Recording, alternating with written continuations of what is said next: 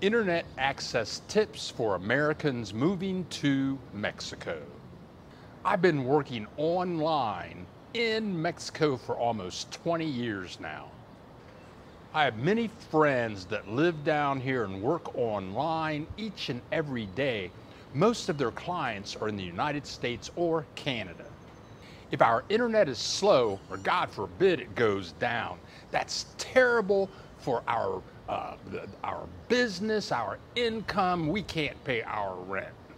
Fast and reliable internet is very important when you're working online in Mexico.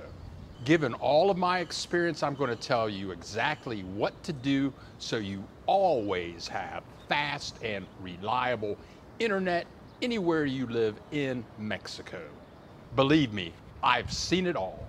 I moved to Puerto Vallarta in 2015. I told my new landlord that I worked online, and I told her that I needed fast, reliable internet. And I told her that I was going to get here on a certain day, and I told her that the day after at 10 a.m. I needed internet that day so that I could go right to work. I arrived in Puerto Vallarta one day, and it surprised the heck out of me, but at 10 a.m. the next day, the internet service provider showed up and hooked me up with a modem and high-speed internet. That was my first connection with Telmex. Telmex is Mexico's largest internet telephone company. You can get Telmex anywhere in Mexico. They're fast, and most of the time they're really reliable. When I signed up back then, Telmex only had a plan where you had to get the phone service, and with the phone service came internet. That cost me $50 a month. It came with a phone line, a telephone, and internet connectivity. With internet stuff developing over the years, now you can just get Telmex with no phone line. Who needs that? And it only costs about $17 a month. I've never had a problem with Telmex, but wherever you live, in whatever city you live in, it depends on where you live and how close you are to a tower. I've lived in Puerto Vallarta. I had great service. People on the other side of town were having big difficulties. I lived in that apartment for 1 year. Then I moved to a different apartment. It was high up on a hill overlooking the ocean. It was a beautiful place, but in this place I learned my biggest lesson for renting an apartment and having internet access. This lesson is, or was, wherever you live in Mexico, always have the modem in your apartment where you can see it, touch it, and reboot it. When I moved into this new place, the owner had a beautiful home, and I lived under that in a separate apartment. Total different places, different keys and doors to get in and out. The modem was upstairs in one of his small rooms. The internet connection went out many times. The modem just needed to be restarted. But many times he wasn't at home. He would leave for a couple of weeks. I couldn't get to the modem. It was very stressful and very frustrating. I stayed in that place for 3 years, and we worked out where he gave me the keys to his house and I could go up and reset the modem. So everything did work out okay. The next place I moved to, I stayed there for 5 years. It was a fantastic place. It was kind of in the ghetto of Puerto Vallarta.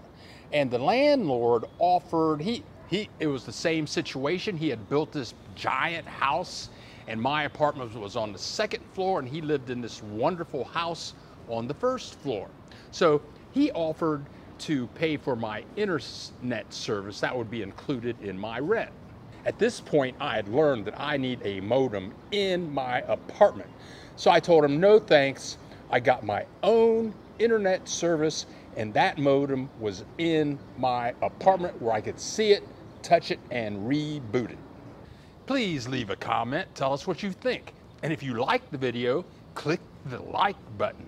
And if you know somebody that's moving to Mexico and they're going to work online, click that share button. Now I'm going to jump ahead to about 2017 when I moved to Chapala, Mexico, and lived in a brand new house. As soon as I moved into the house, I made a trip to Telmex to go get a modem and get my internet connected. My visit was very alarming, actually. It was a small office and there were like 3 or 4 waiting chairs, and right there was a lady behind a desk, and you go talk to her, fill out the paperwork, and get all hooked up. There were 4 or 5 people ahead of me, and I could hear everything that they were saying. Each one was complaining that they had not had internet for about 3 to 4 weeks.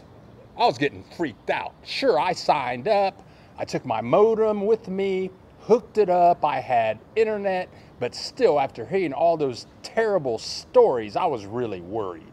That service was costing me about $15 a month.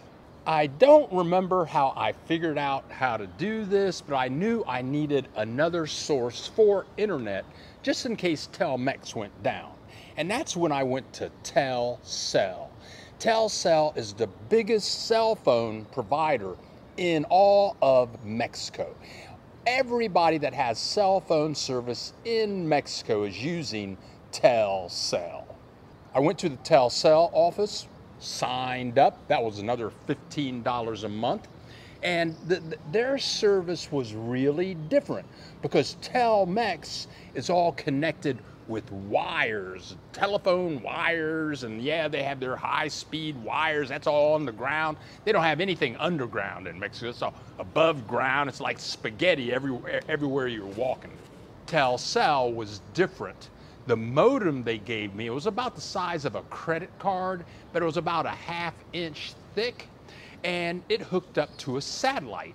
So I gave the lady my paperwork, my $15 for my first month, and I said, well, how soon can I have service? And she said, oh, you'll have it in about 30 minutes.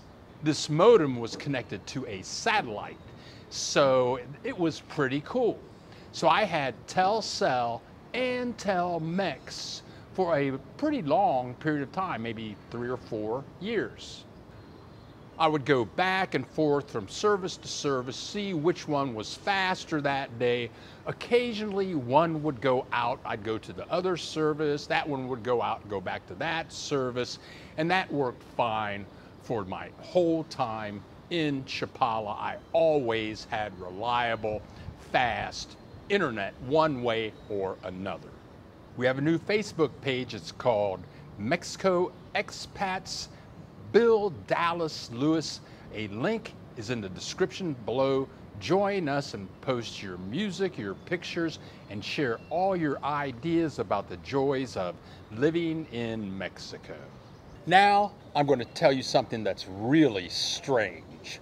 My neighbor next door, she had Telmex and she had Telcel internet service, and for her, neither one worked for 2 full years. The companies couldn't get it to connect to her house.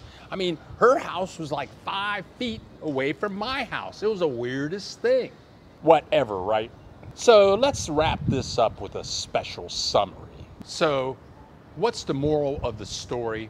Wherever you go, make sure that the modem is in your apartment, and have 2, if you're working online, have 2 services. That's only going to cost you $30 to $40 a month. Then you're always covered.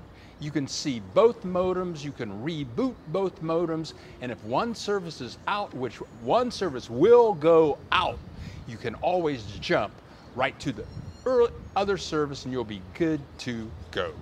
We go live every Saturday at 10 a.m. Central Time.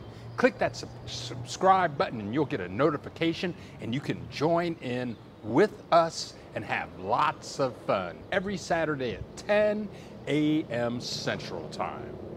Thank you very much for watching. It took me almost 20 years to figure out all of these tips so that I could share them with you. Click that subscribe button. We have many more videos to come, and we'll see you in the next video.